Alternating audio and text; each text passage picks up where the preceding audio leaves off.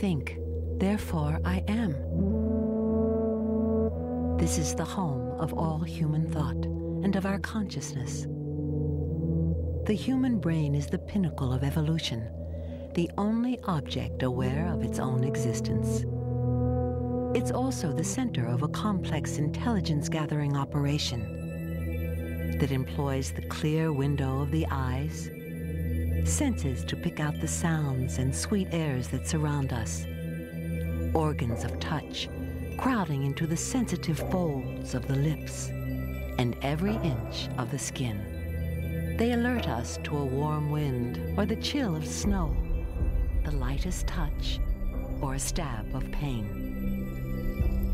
These signals are routed along the body's information superhighway, the spinal cord. This bundle of delicate nerves is protected by a spiky suit of armor, the backbone.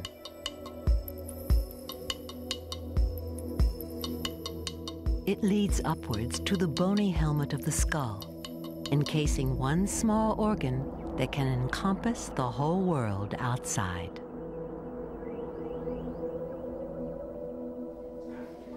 Brian and his classmates take this jewel in their crowns for granted. Unlike the body's other organs, we can't easily feel or monitor the brain's ceaseless activity. But it's the key to human success. We've come to dominate the world not by strength or speed, but by the development of this one special organ. We can think in abstract symbols like language and math, and build up knowledge from generation to generation. The power of the brain isn't evident at first sight. Looking like an oversized walnut, it's 3 pounds of soft, watery tissue. The brain's secret lies in its billions of microscopic nerve cells. When we think, minute electrical signals flash between these nerves. It's similar to the electric currents that flow between the tiny transistors in a computer chip when it makes a calculation. But the network of nerves is far more complex. The 10 trillion connections in one brain outnumber the stars in the Milky Way 100 times over. The active nerve cells need a generous supply of energy. This network of blood vessels brings in oxygen and sugar, the brain's fuel. Over a pint of blood flows through the brain every minute. And a continuous supply of blood is essential. Nerves die rapidly when oxygen is cut off. After just a few seconds, some cells begin to shut down. We lose consciousness. After a couple of minutes, the brain suffers permanent damage.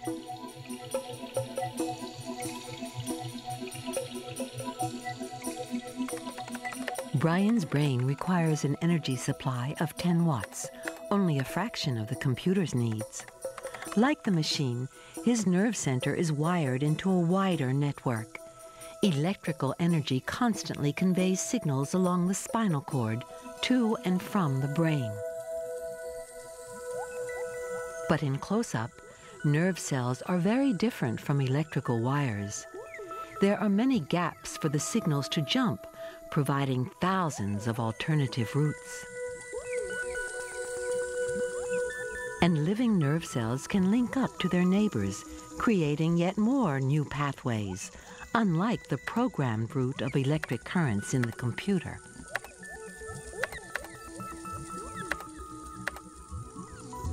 The nervous system is one of the first parts of the body to form.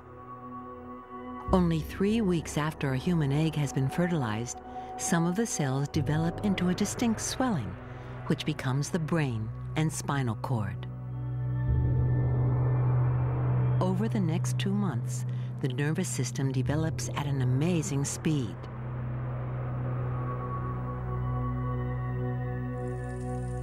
During this time, the brain churns out 250,000 nerves every single minute. These cells move through the tissues of the body to their final destinations. Here, a new arrival is putting out feelers to connect with its neighbors. Over the first 4 months in the womb, the baby's brain produces all the nerve cells it'll ever have.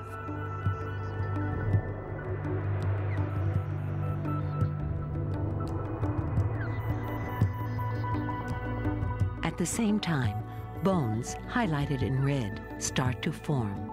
They protect the vulnerable network of nerves. The top of the skull is made of 8 separate bones, allowing the brain to grow inside. 5 months before birth, 14 billion brain cells are in place.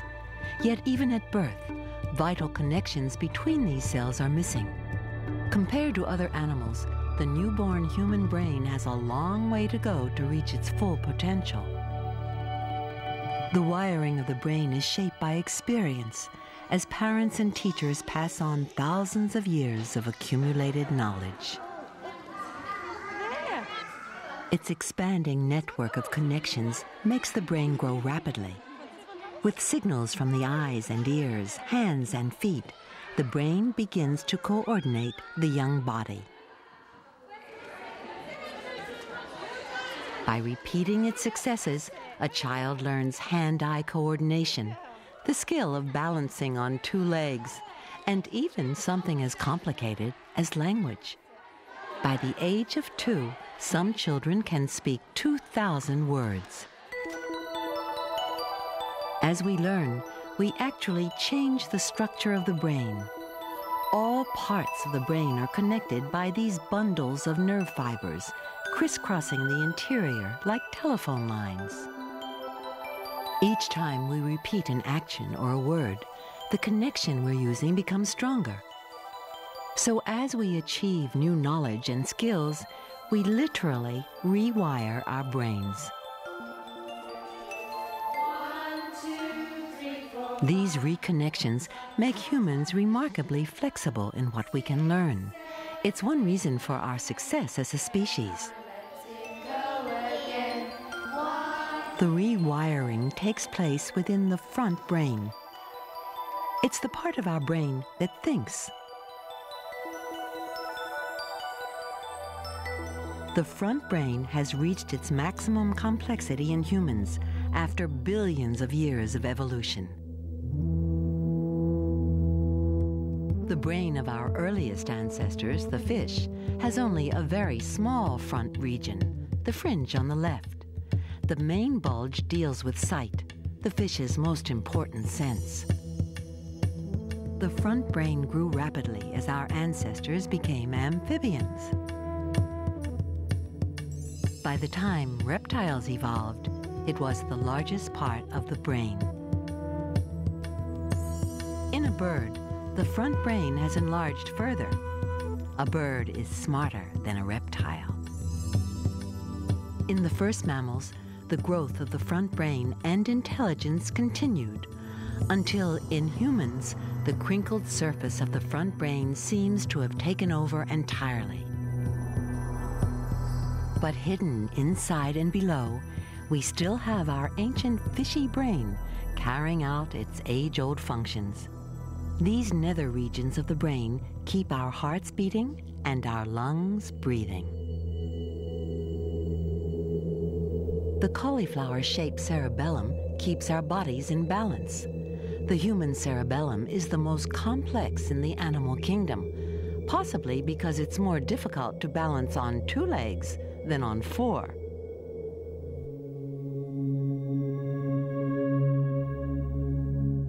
This early part of the brain has a primitive beauty all its own.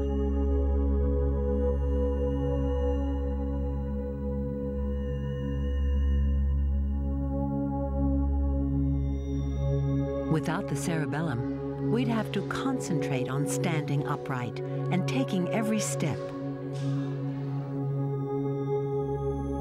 From its primitive base upwards, the human brain has successive layers of intricate connections and staggering complexity.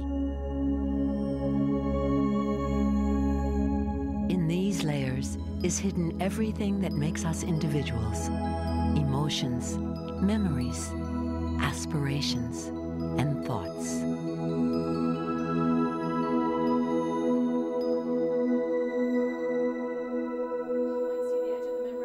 As you move down, you start to see the nucleus, and it takes a long time. The human brain has reached its present complexity and size in only 5 million years since the human lineage split from the chimpanzee. The story of the brain's evolution is revealed by changes in the skull.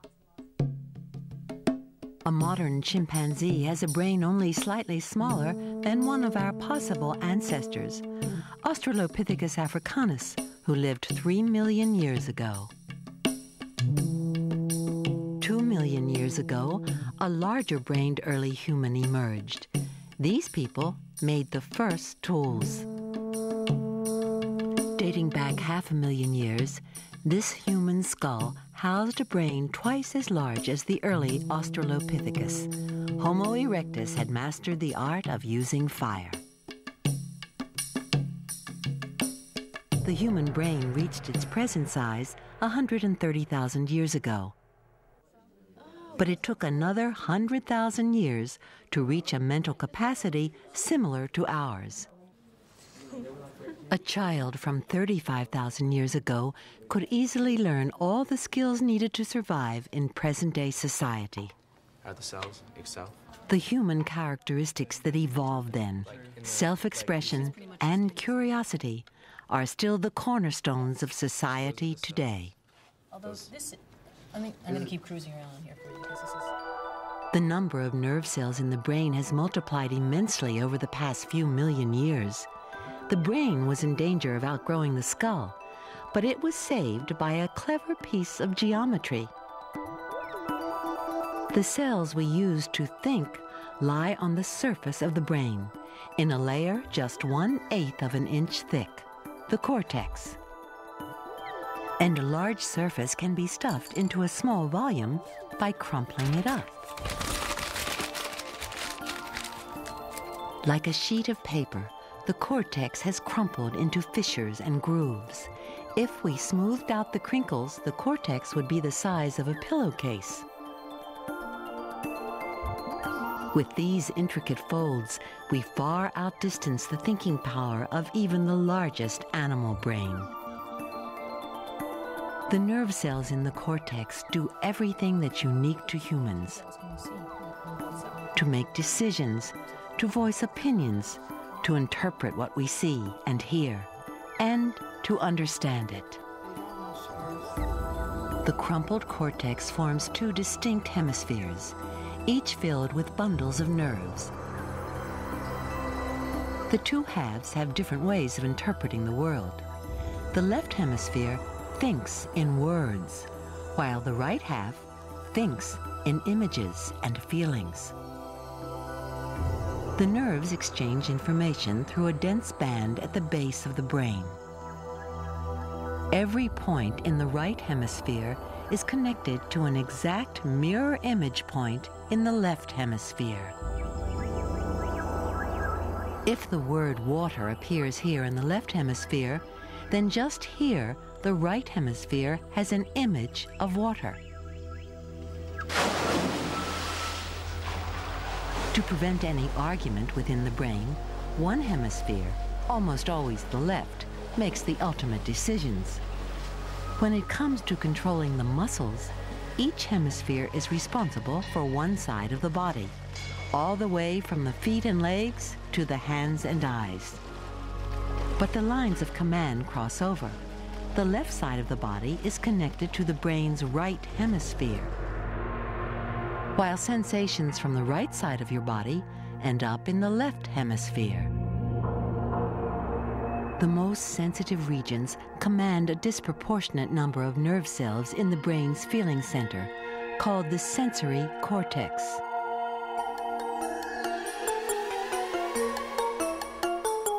This weird figure shows how your brain feels your body to be. Highly sensitive parts loom large in the brain's view of the body.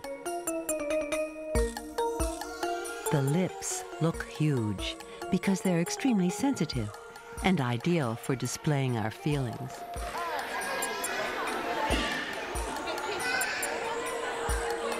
Children instinctively use their lips to explore the world around them.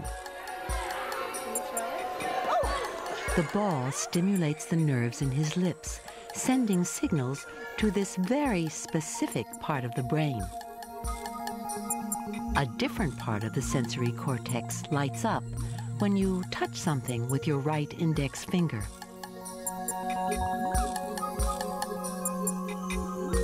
The hand is packed with nerve endings, so we feel it to be much larger than life. The thumb is biggest of all. It can discriminate the finest details by touch. The entire back stimulates fewer nerve cells in the sensory cortex than the palm of your hand.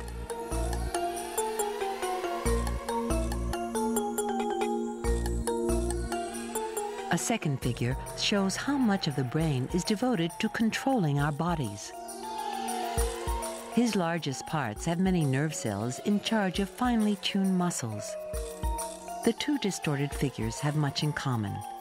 Parts of the body sensitive to touch generally need the finest control. From birth, our nerves can feel sensations, but it takes time and patience to control our muscles properly. 3, 4. Among the first we master are the facial muscles. A baby can express emotions with a smile or a frown from a very early age. Our facial expressions acquire more finesse as our muscles and nervous system become more mature. The expressive lips need fine control to convey speech and emotions. In the brain's view, they are enormous. The hands are packed with precision muscles. The huge amount of brain devoted to the hand has been vital for our evolution from our clumsy ancestors, and it's led to some of our greatest cultural achievements. If you want to try and look for... Actually, we do have a... To monitor our muscles, we rely on our vigilant sense organs. Each is connected to its own region of the brain's cortex. The eyes send signals to the back of the brain, along nerves that cross over on the way. Where we see the world is strangely furthest from the eyes themselves. When you see something, electrical signals race along these pale nerve bundles. They carry coded messages through the brain's massive hemispheres to the back of the cortex. This scan shows electrical activity in the part of the brain where the messages are received.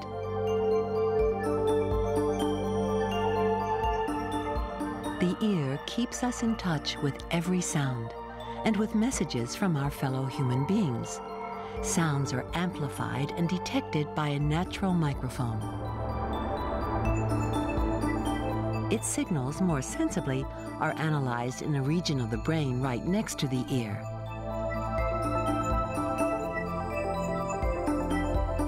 Smells are conveyed by invisible molecules to the back of the nose.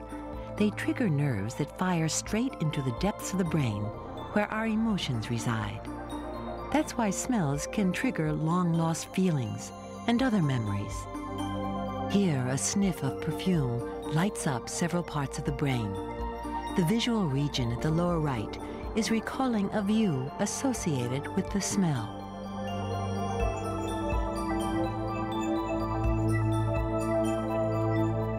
The unconscious pathways that link our senses are still largely unexplored, and we don't understand how the cortex ties together its scattered responses to our different senses to create a seamless image of the world around us. Most things we do involve almost every part of the brain. Tell me all the meanings of law in English. Even something apparently as simple as answering a question. Yes? Or it. We must hear the words, understand them, draw on our memories, and then voice the answer. She? Anybody help? Because it reinforces particular pathways through the brain, language has molded the very way we think.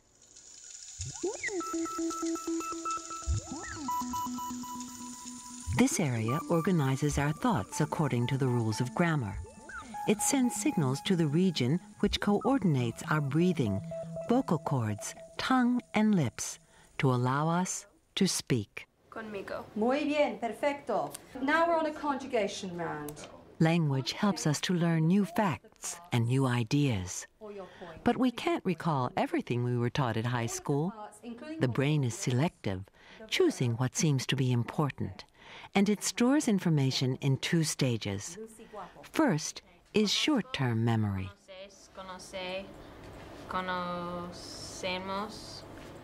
Hear a new word, and you can recall it for a few seconds, but it will quickly fade unless it's filed in the long-term memory. All has to be right for the point. Who shall I choose? Desesperados? Corey. Traduzco, traduces, traduce. To retain what you've learned, the brain must build up permanent new connections between its nerves. The actual structure of the brain changes subtly each time we commit a new fact to our long-term memory. New links are forged throughout the brain.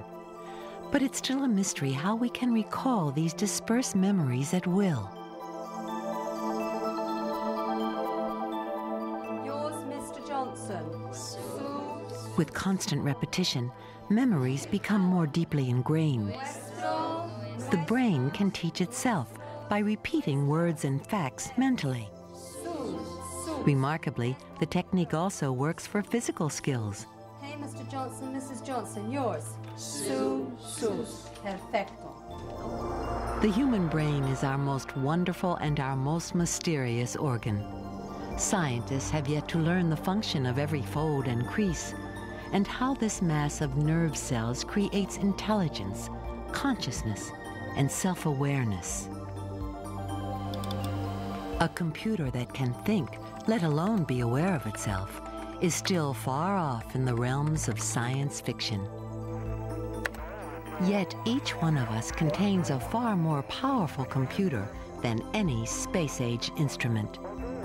The human brain has the ingenuity to take us to the furthest corners of the earth and beyond. Its mental reach knows no limit.